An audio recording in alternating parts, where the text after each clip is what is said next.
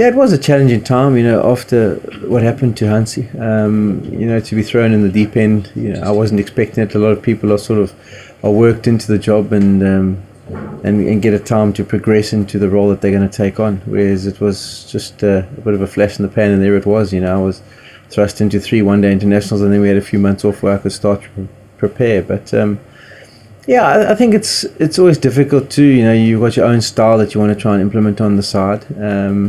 And when a team's been doing things a certain way, it can be difficult to make those changes. And with the trust issues that had gone before with Hansie and the captaincy role that he'd been given, and a lot of power he'd been given, all of a sudden the Cricket South Africa also weren't too keen to allow the captain too much of a free rein. So it was difficult things we had to deal with. But for me it was just a matter of getting the team back to the basics of playing good cricket, no matter what format of the game we're playing, and just controlling what we could control on the field. And we had to earn the trust of our country back again. Obviously they were disappointed about what had unfolded, and the only way you can get them back on board is to perform well and to earn their trust again.